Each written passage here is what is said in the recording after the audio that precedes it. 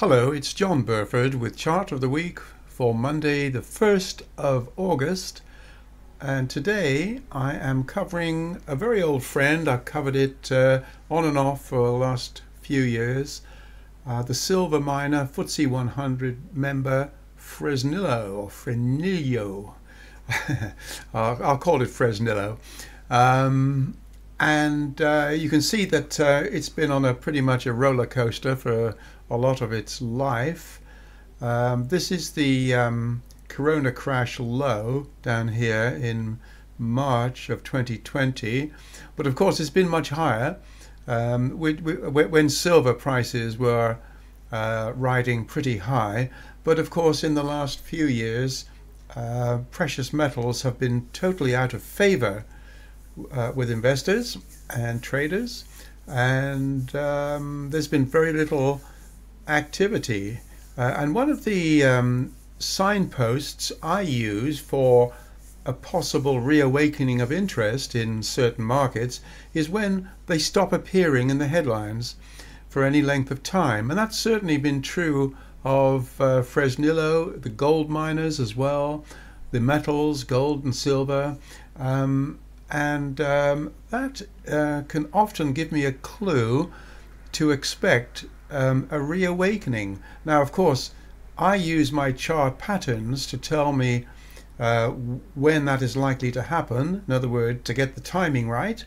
There's no point in doing this exercise unless you get your timing right. So here on the big picture, we've got an ABC. This is an A down to here, a B up to here, and then I believe this is the C wave.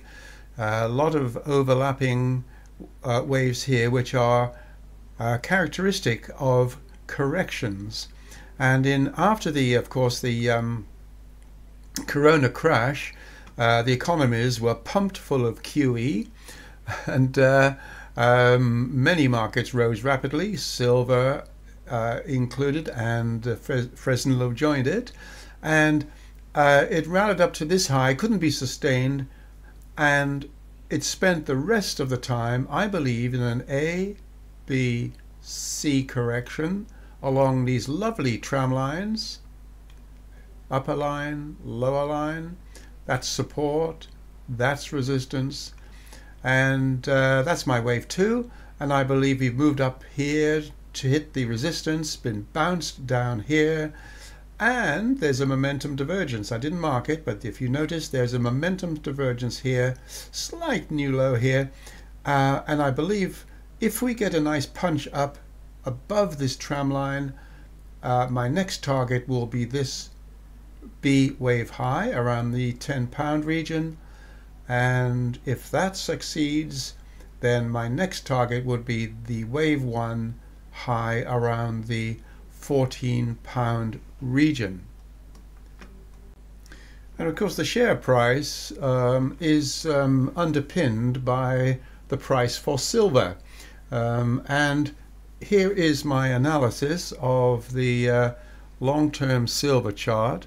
It goes back to 2011 here, that one of those highs here, but I believe I have an excellent line separating the zones of resistance and support.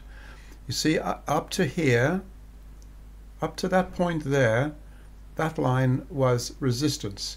That sharp break above it after the Corona crash was a signal that the line would turn into support. And over the last 2 years or so, it's come down and it's meeting this line for the first time since the move above it. This line here, this region here, happens to be the Fibonacci 62% of the advance from that Corona crash low to the high.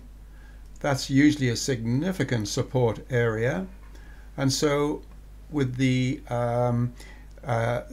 with that meeting of the 62%, which actually lies right on my extended support line here, I believe the market is poised for a major advance, and I've got a target up here just under the $30 region from around the 18 currently.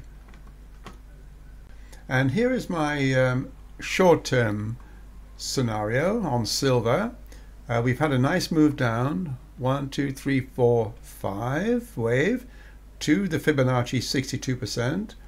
We've got a momentum divergence working here, so that heralded a strong advance, and that's where we are now. We may see a little dip near term, but I think that would be an opportunity to buy a dip. And my first target would be here.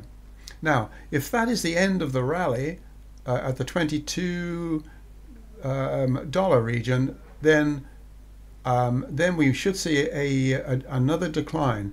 But the alternative scenario is that the market moves above it in a one wave. This could be the low for many weeks, months. In fact, we could see that as a 1, a 2, and then another sharp move up 3 to conform to my pattern on the previous chart. So it looks as if Fresnillo should follow that pattern and move higher.